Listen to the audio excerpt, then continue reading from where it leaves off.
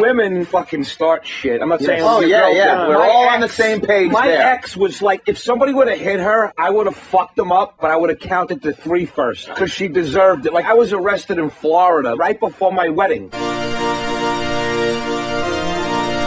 We get to the airport and we bought these tickets on this cheap airline, and this little fuck behind the counter is like just going really slow, and we're running late for our flight. I start arguing with the guy, like, dude, we're gonna be late for our flight. And he's like, just wait a minute, like with his hand. My wife says to me, honey, don't push his buttons, they'll fuck up our luggage.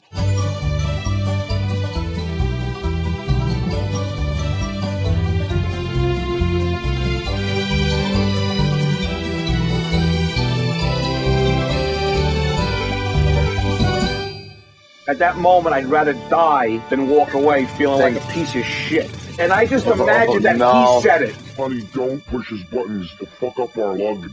I dove over the counter. I was holding the guy's neck. My wife's pulling my legs. The cops got arrested. I had to put my wedding off a week because I got arrested for that. So that wasn't a good thing to do.